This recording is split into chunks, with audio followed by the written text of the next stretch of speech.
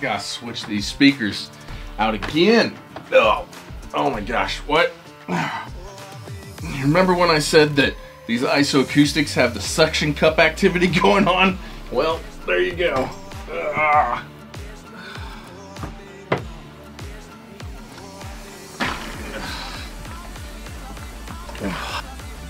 Why do we actually need so many speakers anyway? What is the point of so many different pairs of speakers? Why does every pro mix engineer have at least a couple pairs of speakers to listen to? It's a good question. And I got a lot of that question on my last video about the isoacoustics pucks. Let's address this question. Oh, there it is again, come on. I mean, it's a good thing. There we go, oh my God.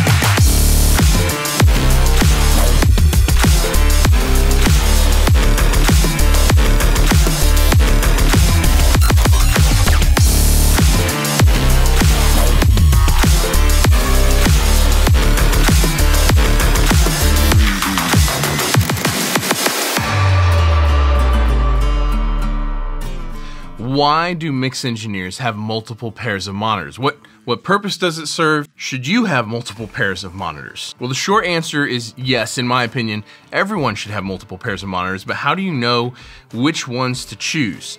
Depends on a couple things. So the reason that mix engineers have multiple pairs of monitors is the strategy when you're mixing is you're constantly mixing between different monitors, and when there are no changes left to be made on any of them, then you know that you've reached the finish line and that the mix is going to work well to the car, to the grocery store, to the radio, to the Bluetooth speaker. Like when you've worked your way through all of these things, the more speakers you can check your mix on, the better chance it has of translating well. And that's the goal for all of us mix engineers. We want our mixes to translate and sound great everywhere, regardless of what you're listening on. So for me personally, I use the Focal Trio 11 BEs, but those also have a focus mode. So when I kick the foot switch, it recalibrates the tweeter and the mid-range driver to be a full range speaker.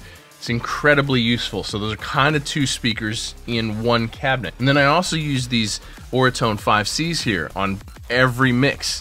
And I probably spend an equal amount of time between the two modes on the Focal and the Auratone. So, you know, 20% of the mix, 20% of the mix, 20% of the mix. And then I'm always checking on these Focal Clear MG Pro headphones. These are unreal. I have a whole video about these. These are unreal. They're crazy for checking like low end and how the relationship between bass and guitar works. Man, it is hot in here.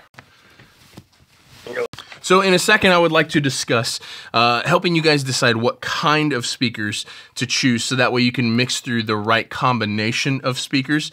But first, this is one that I've been incorporating a lot lately that is new to me, but in a bunch of the most recent mixes, I've incorporated this Bose Bluetooth speaker. There's a bunch of comments on one of my last videos where people were talking about being considerate of people that listen to Bluetooth speakers. I finally was like, you know, I should have a Bluetooth speaker to mix through. That should be a thing that I should do. And so I hit Sweetwater up. Thank you, Sweetwater, for sponsoring this video. And it's just a totally different perspective than my monitors, than my headphones, than my cell phone. It really shines a light on some different stuff that these other speakers don't. So I've been pretty pumped to include this in my actual workflow, in my mixing and in my mastering. I'll put links in the description below for this and obviously for everything else, but I'll put links in the description below for some of the Bose Bluetooth speakers. But it's been really useful, and so thank you, Sweetwater, for sponsoring this video. Thank you to Bose for the great Bluetooth speaker. So links in the description for everything that I'm gonna talk about, including this Bose Bluetooth speaker. Okay, let's put that. I kind of like it like up there in the listening position too.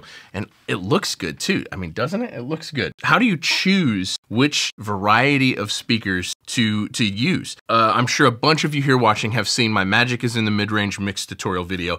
And if you haven't seen that video yet, I'll also put that link in the description below. In that video, one of the things that I talked about is the technique of putting a EQ across the mix bus. When you do this, you can simulate having a pair of Auratone 5Cs. This kind of really helps shine a light on the mid-range, and if you don't have the money to spend on anything, this is a way to get kind of close to the same results as having a pair of Auratones without owning a pair of Oratones. The one thing that I would say is you want as drastically different of perspectives as possible. The most full range speaker that you can have, and also the most limited speaker that you can have. So in addition to the technique I described in my Magic is in the Mid-Range video, using your cell phone is a great technique. I bounce every single mix out and I play it on my cell phone. And if I couldn't afford anything other than my regular monitors, and everyone's got a cell phone, I would check every mix on my cell phone. And then another option to add would be a set of headphones. Again, I really love these Focal Clear MG Pro headphones. They're stunningly good. However, I think the important thing is that you just use a pair of headphones. So between your regular pair of monitors and any pair of headphones and your cell phone, that gives you 3 reference points that are all completely different. Big monitors give you the speaker in a room perspective. Headphones give you the earbud headphone perspective, and it also helps eliminate your room acoustics. You can hear low end, usually more accurate. In most rooms, you can hear low end more accurately from headphones, a good set of headphones anyway, than you can from anything else. And the cell phone thing will help give you this ultra mid-range focused perspective. What's it sound like in a cheap car stereo? What's it sound like on, you know, in the overhead of the grocery store? It's a good perspective there. And then the Bluetooth speaker, like this Bose Bluetooth speaker, is also another perspective that is like more low-mid focused, because all of these Bluetooth speakers, they try to make them sound as big as possible with as much low end as possible.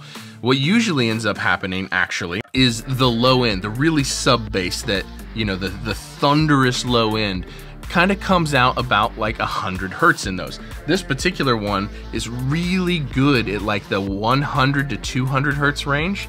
It's really good at telling if something is going to sound muddy. If something sounds muddy or woofy or boxy, it's brutally obvious on that Bose Bluetooth speaker. And so the idea is you would switch between all of these things, so that way when it sounds good on all of them, it's good.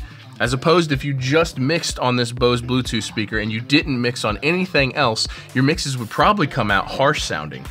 Because it's so thick in like the 100 to 200 hertz range. So the perspective, the differing perspectives is really important, and that's why mix engineers use multiple set of monitors, and that's why I think everyone should. So hopefully I gave you guys a couple ideas here that you can get through this without spending any money if you don't have any money. And if you are ready to take the next step and pick up something else, I cannot recommend highly enough. This is not sponsored by any of these guys. I cannot recommend the Oratones highly enough. I cannot recommend the Focals highly enough. I cannot recommend your cell phone highly enough. Use your cell phone. And then if you want an additional perspective, check out the Bose Bluetooth speakers. Again, links for all of this stuff in the description.